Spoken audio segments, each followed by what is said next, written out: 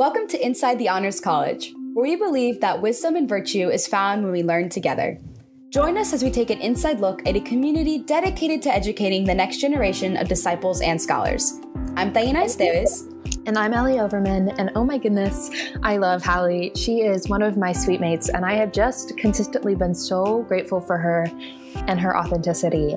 This conversation reminded me of this commercial I watched forever ago, but I can't seem to get it out of my head. It says, "We are more alike, my friends, than we are unalike." And I think that is just so beautiful. And this conversation also kind of held space for like the value of creating space and affirming individual gifts and how they work together. And so it just really encouraged me to think about the beauty of just affirming like similarities and differences and holding them all together in this lovely community. And so I'm just a big fan of Halle's. Aw, that was so beautifully put. And I mean, your segment is so insightful. I could listen to her speak forever. And I know that we've mentioned this before, but I think it just shows how important this is in like the permission to ask questions and that it's okay not to know everything, that we won't know everything. And that's, kind of why we're here. We are, one of the phrases that she uses was like collaborative community. Like we're supposed to be celebrating each other when you do know the answers, when you don't know the answers. And it's part about growing and finding them and talking about them together. And I just think there were so many beautiful things that she mentioned, but these are just some of them. So, without any more waiting, let's just get right into it.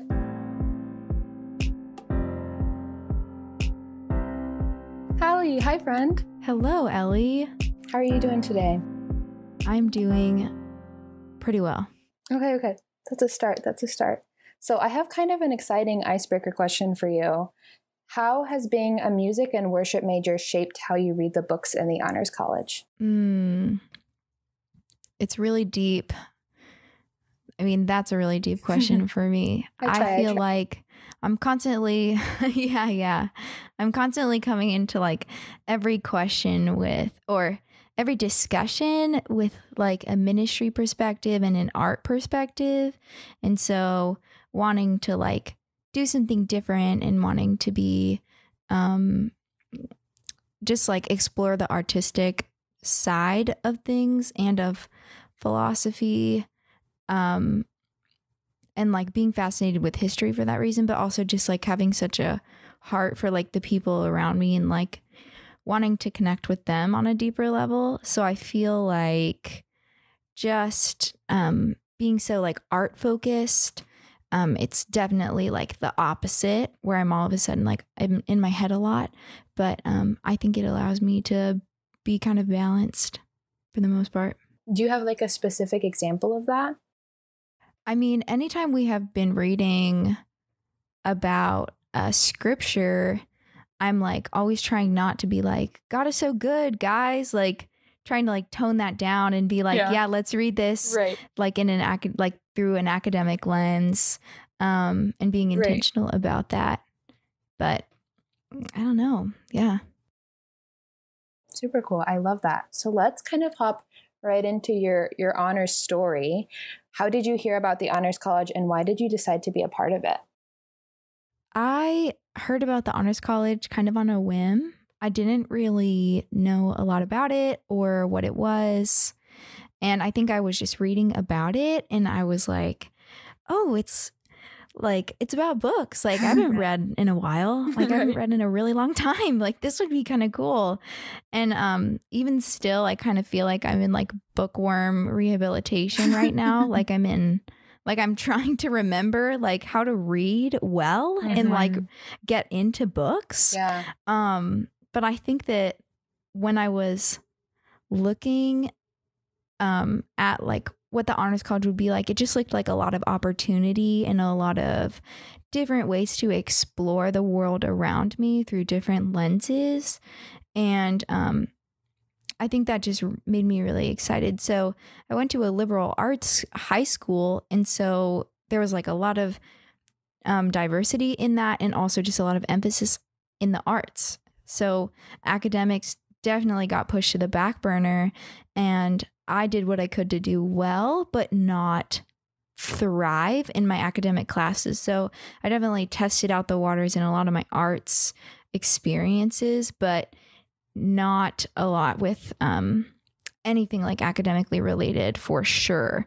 definitely just did what I did to get by. Right. And then I think I didn't want to apply to the honors college because I didn't like, I was only like half qualified. And I just felt like, what if I don't like do well? Like, I have like a intense fear of failure, which was like really preventing me from like wanting to commit. But I think it was just like, it sounded like such a collaborative community that I really wanted to be included. And so now I'm just like so much more intellectually pushed as well as artistically pushed. And I feel like all of the things that I love about myself, I'm investing in fully in a balanced way, opposed to like just doing art before, which is still awesome, but there needs to be both, I think. I love that. So you're feeling more balanced and kind of your values and what you're pursuing in that front. Totally. Yeah. I think now, it's like getting to emphasize like faith, getting to emphasize music, getting to emphasize like asking questions. I feel like now I have permission to ask questions I didn't think that I had permission to ask before. Yeah. Like I'm investing time into answering those questions. Yeah, I love that. That actually sets us up really nicely for our next question, which is, how have you been challenged through your experience in the honors college, and how have you kind of just grown as a person through that experience?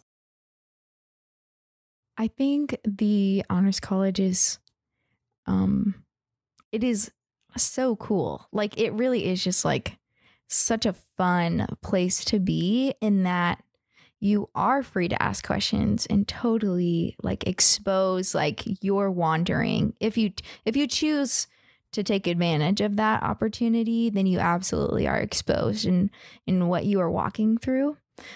I think that I have always struggled, always. This will always be like my worst thing ever, but always struggling with comparison. And so all of a sudden, like being like face to face with, I mean, obviously on a screen, but like face to face with people who are definitely smarter than me, who are definitely like capable in other areas that I am not, and learning to see that as like a beautiful thing. And to be like, yes, challenged by it, and see like that is a level to which I can strive for, but also like being pushed to celebrate what other people have done. And I think that one of the biggest things that I've experienced is like a lot of people who are really, really smart are still afraid, even in the honors college, to like show that side of themselves. Because I think like there are people who make other smart people feel really bad about themselves for being smart. Like, in just a way where it's like, that's annoying, or like, you're this kind of smart, but like I can do all these other things. And it's like, what are you trying to prove? So I think now I've come into a place where I'm like just really trying to be like kind and encourage the people around me to like just to thrive in what they know they love to do and be. So that's really like how I've grown, and just like, it's not about like me trying to be as good as them, but about like giving them the space to like be what they've always wanted to be. Yeah, I love that. I think that is so wise and something that is so important in the honors college and has shown up a lot in these conversations, is like, this community is really oriented around what you bring to the table, and we all have really different experiences and faith backgrounds even. And so this opportunity to see that as something to value, and even like kinds of intellect, right? And so I think that is just so wise. What has that looked like for you to kind of think about, like, what do you bring to the table? Has that been a conversation you've been kind of thinking about? Yeah, that's so, I don't know if I've been thinking about what I can bring. Yeah. I think if I am to think about it, then I'm guessing like what I desire to bring is space. Yeah. What I desire to bring is like accessibility. I think what I love about, like, I will always come back to like diversity in that it is so valuable in any community, and feeling like, especially when it comes to faith, like, how can I be someone of faith? Because there are people who bring different faith, who bring no faith. How can I make that more accessible? So when we look at things through an academic lens, like, let's talk about it in an academic lens. Like, I'm not here to like spread the gospel in class, but also like there is a way I can talk about it that's like not, this is my whole life and I'm way more knowledgeable about it than you are. Like, that's not the point and doesn't help anybody. So I think I want to be like accessible to people, and I want to be like affirming. I think that's the hardest thing about online too, is like people feel like they throw their input into a void and it doesn't go anywhere.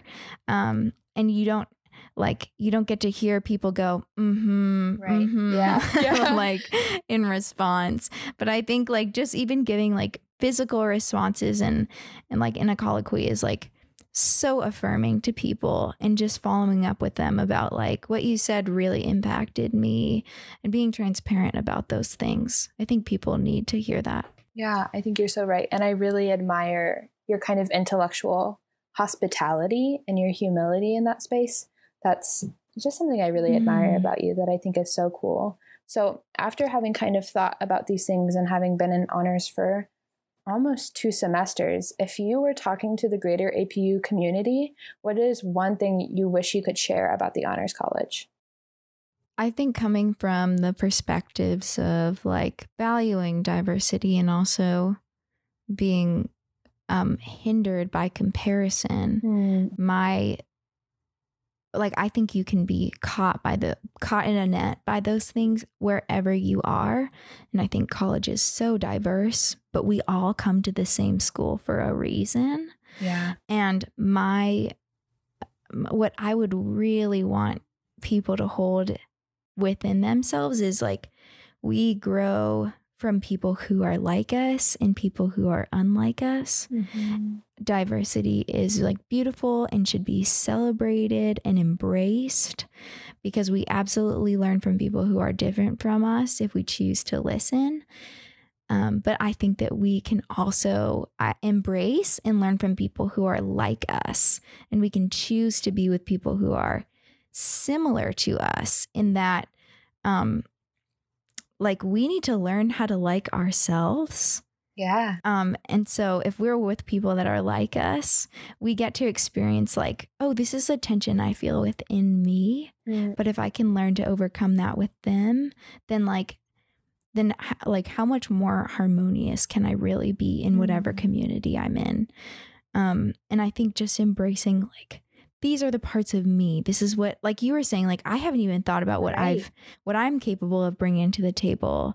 But like when I see people who are like me, I see what they bring to the table and they identify what I bring to the table. Yeah. And then it's like a full circle moment of like, oh, like you, like sometimes it does feel like people are just serving me, but like I'm here to serve as well. So I think, yeah, just like embrace the like and the unlikeness around you, and celebrate all of those things. Yeah, I love that. And that kind of, I feel like, shows this idea of, for lack of a word, like the Imago Dei, like seeing the holiness in you and celebrating that and letting that be an example to me of where there's holiness or goodness in me. I think that's so profound and beautiful. And I really appreciate that perspective. Well, Halle, thank you so much for coming on and sharing with us. I've just been so grateful for your input and kind of what you're learning right now, and for sharing that with us. Thank you. It's so sweet to talk with you. Always.